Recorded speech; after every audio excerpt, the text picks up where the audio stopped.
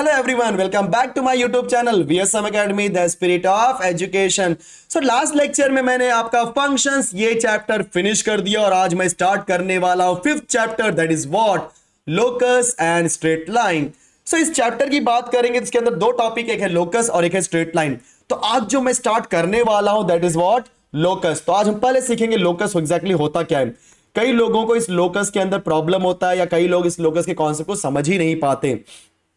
ठीक है, तो लोकस एग्जैक्टली क्या होता है अगर मैं बात करेंगे डेफिनेशन के बारे में. सो locus is a set of points which satisfy some geometrical condition.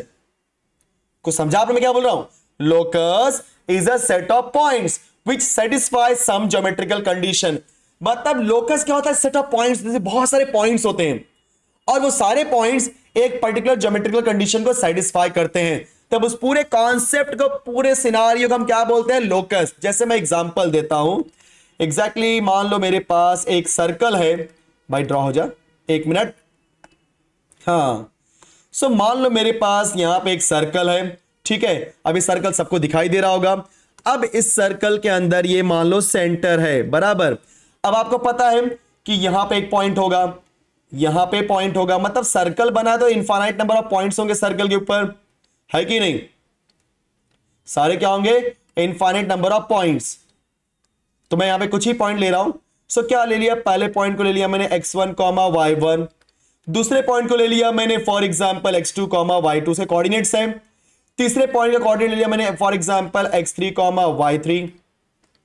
नाम भी दे देता हूं, this is a b c d. d का ले लिया मैंने, बोलो क्या यहां पे x4, y4 and so on.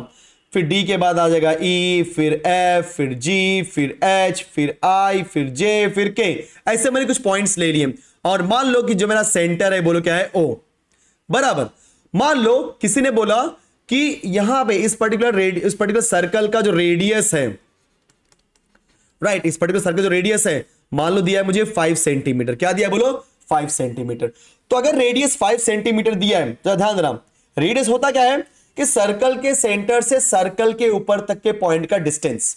तो सर्कल के ऊपर बहुत सारे पॉइंट्स है, ABCD, EFGH IJK, ये सारे पॉइंट सर्कल के ऊपर ही तो हैं. अगर मैंने बोला O से A का डिस्टेंस वो क्या होगा आपका रेडियस. देन O से B का डिस्टेंस वो भी क्या होगा, रेडियस. O से C का distance OC, that is radius. बोलो O से D का डिस्टेंस, अगेन रेडियस. O से E का डिस्टेंस, अगेन रेडियस. सब ध्यान से देखो, सब लोग मैं क्या बोल रहा हूं. O से F का डिस्टेंस ये भी रेडियस है, क्योंकि देखो सब पॉइंट क्या है, सर्कल के ऊपर है. तो कहने का मतलब यहां पे मेरा ये है कि OG, OH, OI, OG, sorry OJ, जी बोल रहा हूं, देन OK. परफेक्ट. ये सारे बोलो क्या है, रेडियस. सोचो पॉइंट पहले वाले में x1, y1 है जो कि अलग पॉइंट है, फिर भी जब आप OA निकाल रहे हो that is equal to 5 centimetre ही आ रहा है ना, क्योंकि O is the radius, 5 centimetre आएगा. लेकिन जब आपने x2, y2 लिया, ये डिफरेंट पॉइंट है. उसके बाद जब आपने O और B के बीच का डिस्टेंस निकाला तो भी 5 सेंटीमीटर आया, क्योंकि एक सर्कल के अंदर डिफरेंट रेडियस नहीं होते, सब रेडियस सेम ही होते हैं. जब आपने x3, y3 लिया और जब आपने O से C के बीच का डिस्टेंस निकाला, अगेन मुझे 5 सेंटीमीटर आ रहा है.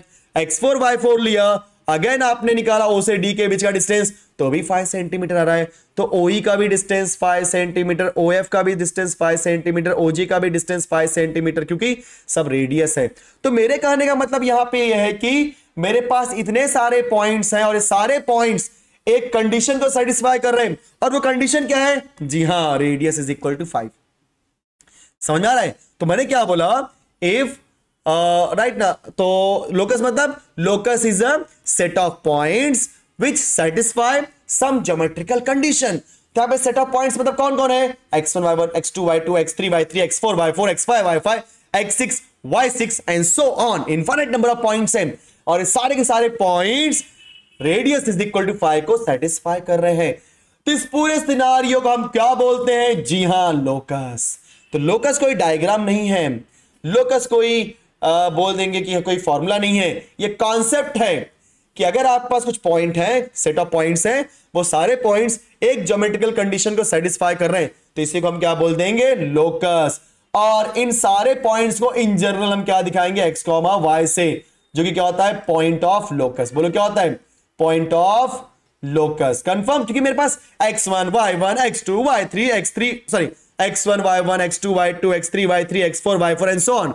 मेरे पास बहुत सारे पॉइंट्स हैं, तो अगर मेरे पास इनफाइनाइट नंबर ऑफ पॉइंट्स है तो मैं इनफाइनाइट नंबर पॉइंट बोलने तो नहीं जाऊंगा, मैं क्या बोल दूंगा, x comma y in general, that is my point of locus. तो हमेशा इस चैप्टर में पॉइंट ऑफ लोकस क्या आपका x कॉमा y, जो कि हर एक पॉइंट को रिप्रेजेंट करेगा।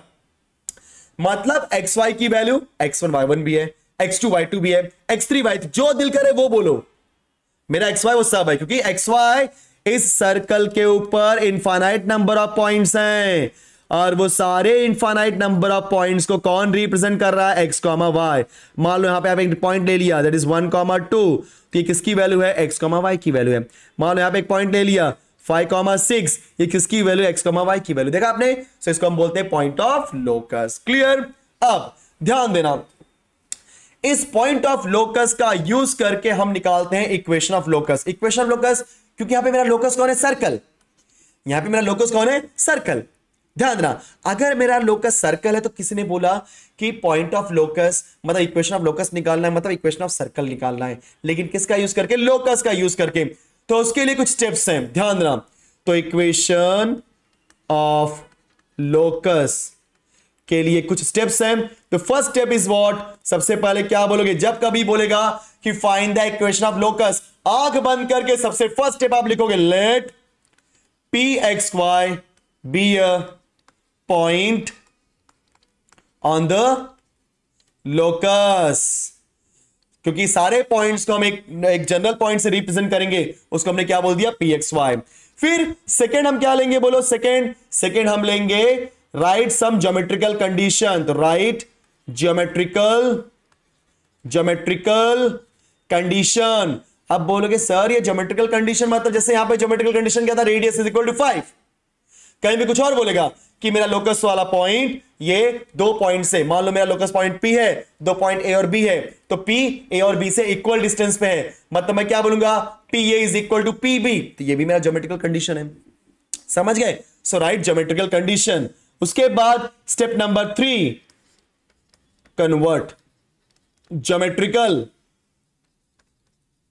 Condition okay into x and Y.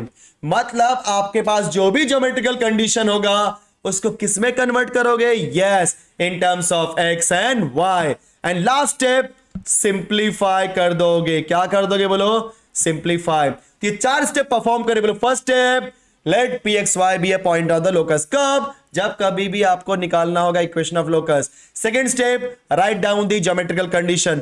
Third step convert your geometrical condition into x and Y. After that simplify the equation. Simplify कर दिया, काम खत्म। क्लियर सबको इतना, वेरी गुड। ये बेसिक कॉन्सेप्ट था, बोलो किसके रिगार्डिंग, लोकस के रिगार्डिंग।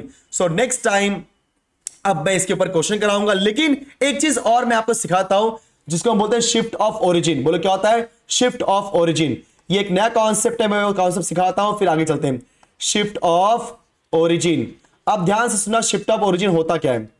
मान लो कि हमारे पास ये एक x axis and Y axis है, ठीक है, एंड ध्यान दो, पहले मैं इसको लिख देता हूं। सो हमारे पास ये मेरा एक्स है, ठीक है, और ये बोलो क्या है आपका वाई एक्सिस है। तो ये मेरा एक्स एंड वाई एक्सिस है, ओरिजिन बोलो क्या है, ओ है। अब क्या हुआ, इसकी ओरिजिन को मैं शिफ्ट करता हूं। देखा आपने, इसकी ओरिजिन को मैंने क्या कर दिया, बोलो शिफ्ट कर दिया। शिफ्ट कर दिया मतलब ओरिजिन पहले यहां पे था, अब यहां पे आ गया। समझ में आ रहा है, ओके। सो इसको बोल दो एक्स डैश वाई डैश, और इसको बोल दो ओ डैश, ठीक है। पहले क्या था, एक्स वाई, पहले क्या था एक्स वाई, अब बोलो क्या हो गया, एक्स डैश वाई डैश। मतलब ओरिजिन ओ से उठ करके यहां पे शिफ्ट हो गई है, इसको बोलते हैं शिफ्ट ऑफ ओरिजिन। मतलब अगर कोई पॉइंट, मान लो कोई पॉइंट यहां पे था, दैट इज पी, ठीक है, पॉइंट पी है।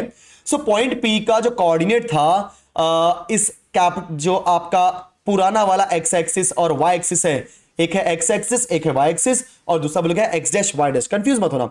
सो एक्स वाई आपका ओल्ड है और एक्स डैश वाई डैश आपका न्यू है, मतलब ये शिफ्ट होकर के, ठीक है। सो यहां पे क्या होता है, जो ओल्ड कोऑर्डिनेट्स होंगे, बोलो क्या होंगे, ओल्ड कोऑर्डिनेट्स, ध्यान देना, ओल्ड कोऑर्डिनेट्स को मैं दिखाऊंगा यहां पे small x comma small Y से, और जो न्यू कोऑर्डिनेट्स होंगे, ध्यान देना, न्यू कोऑर्डिनेट्स उसको मैं दिखाऊंगा किससे, capital x comma capital Y से। तो स्मॉल एक्स स्मॉल वाई मतलब आपका एक्स और वाई के रिस्पेक्ट में है, और कैपिटल एक्स कैपिटल वाई मतलब आपका x dash and Y dash के रिस्पेक्ट में। तो जो पॉइंट पी है, ध्यान देना, जो पॉइंट पी है यहां पे, उसकी वैल्यू जो old x axis Y axis था उसके हिसाब से कुछ और होगी, और जो न्यू कोऑर्डिनेट है, new x axis Y axis, उसके हिसाब से कुछ और होगी। समझ गए ना। तो कभी कभी यहां पे क्या बोलते हैं कि पॉइंट पी मेरा ओल्ड ये है तो न्यू निकालो, या न्यू दे करके ओल्ड पूछता है। एक बात और यहां पे आपको ओरिजिन भी देगा। तो जो आपका ओरिजिन पहले था, एक मिनट ओरिजिन लिख दे रहा हूं, जो आपका ओरिजिन पहले था, बोलो ओरिजिन पहले क्या था आपका, जी हां 0,0। जब वो शिफ्ट होगा तो बोलो क्या हो जाएगा, h, k पे। समझे सब लोग। सो ये मेरा ओल्ड है और ये बोलो क्या है आपका न्यू। सो ओल्ड के हिसाब से पॉइंट पी की वैल्यू कुछ और होगी, और न्यू के हिसाब से पॉइंट पी की वैल्यू कुछ और होगी। तो जब कभी भी आपको ओल्ड पी बोलेगा तो भी आप कैसे निकालना है, ओल्ड न्यू पी बोलेगा तो भी कैसे निकालना है। तो उसके लिए फॉर्मूला है। तो फॉर्मूला क्या है, ध्यान देना, small x is equal to capital X plus h and small y is equal to capital Y plus k. So this is the relation between old coordinates, new coordinates and origin. So small x small y यहां पे क्या है बोलो, old coordinates, capital X capital Y यहां पे क्या है बोलो, new coordinate, और h, k यहां पे क्या है, जी हां it is what, origin. तो जब कभी भी इस क्वेश्चन से रिलेटेड कोई भी क्वेश्चन आएगा, याद रखना तीनों में, मतलब ओल्ड कोऑर्डिनेट, न्यू कोऑर्डिनेट और ओरिजिन, तीनों में से कोई भी दो वैल्यू दे देगा।